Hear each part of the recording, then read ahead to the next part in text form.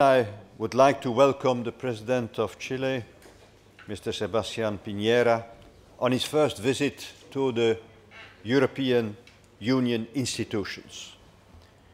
The President's visit has been a good opportunity to celebrate the 10th anniversary of the association agreement between the European Union and the Republic of Chile. We are both convinced that it has been a key instrument in building an ever closer partnership based on shared values and aspirations. Chile is a solid democracy and a member of OECD, moving towards a full developed economy status by 2020. I commended President PIñERA for his efforts to foster economic growth and root out poverty in Chile.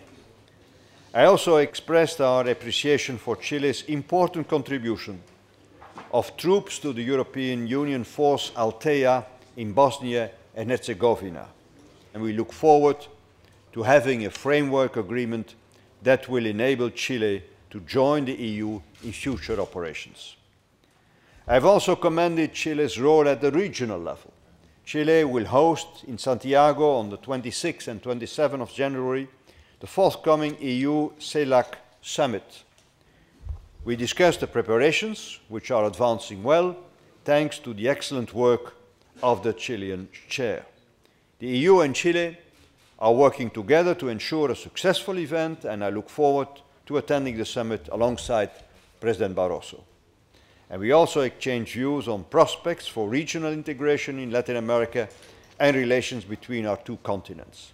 Chile is a key contributor to other initiatives that are building greater political and economic integration.